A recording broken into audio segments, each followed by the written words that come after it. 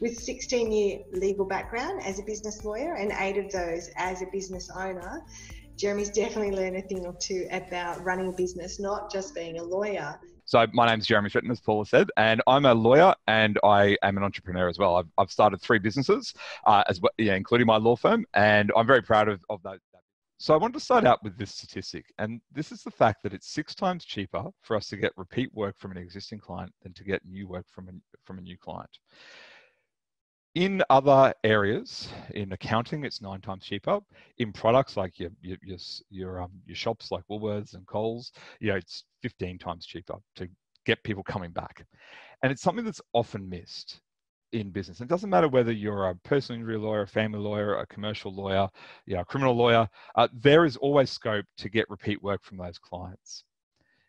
In family law, it may not be repeat work from that existing client.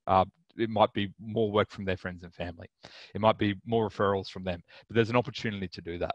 So I'd really encourage you to think about that and think about ways that you can tap your existing market. I'm going to talk about some of those today to get repeat work from those existing clients.